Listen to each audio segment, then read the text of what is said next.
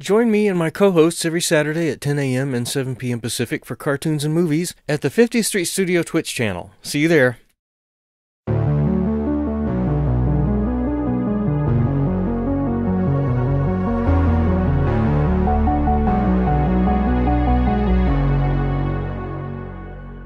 Greetings, everybody. This is Keith at 30-Second Sci-Fi here at the fabulous 50th Street Studio. This week I'm going to tell you about Herland, a 1915 novel written by Charlotte Perkins Gilman, published as a serial in a magazine, just like every other novel was back at that time.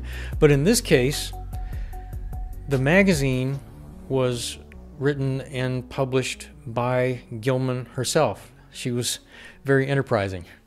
It sounds like the kind of thing I would do, having trouble finding a place to publish my own book, so make my own magazine. It is another lost utopia book, and obviously a utopia inhabited only by women. The really unusual thing in this case being that the women reproduce by parthenogenesis, by natural cloning. Usually with these Amazonian societies, the women raid the outside world periodically for men to reproduce with, but not in this case. I found the book engaging all the way through. It's about three men in a biplane who discover this lost plateau with this society of all women on it. Being women who reproduce by natural cloning, they are very focused on motherhood and very focused on their children, who are all women as well. And they very carefully trace their lineages back to thousands of years when this all started. There's a whole complex story about how the men of their society died out after most were killed in a volcano explosion or something like that. And one of the women experienced a natural mutation. It is that simple. But these three men find themselves not so much taken prisoner. Well, yes, they are taken prisoner, but they're also studied. These women are very serious about education. They're very curious about the outside world and about outside Western traditions and everything. They, over the course of years, as they keep these men under close watch, they learn to speak English.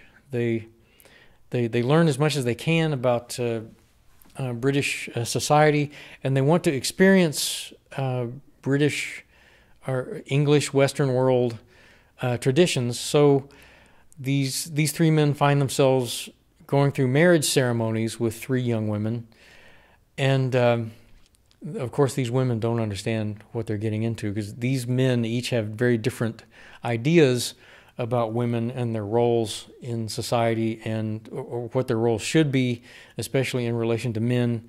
This one guy in particular is sadly mistaken when he thinks he can have his way with this new wife of his. It's very well thought out, very well written and entertaining.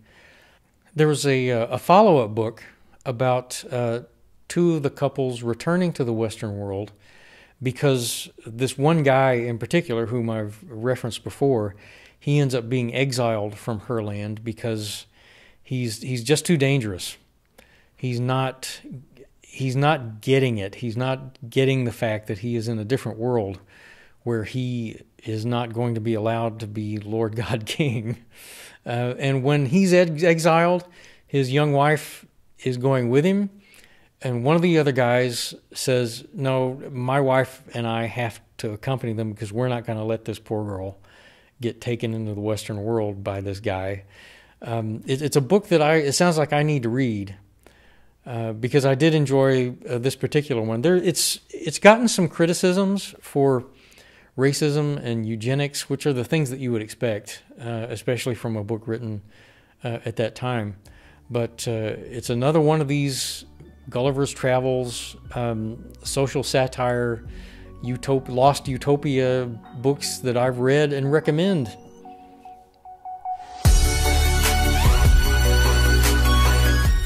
Thank you for watching.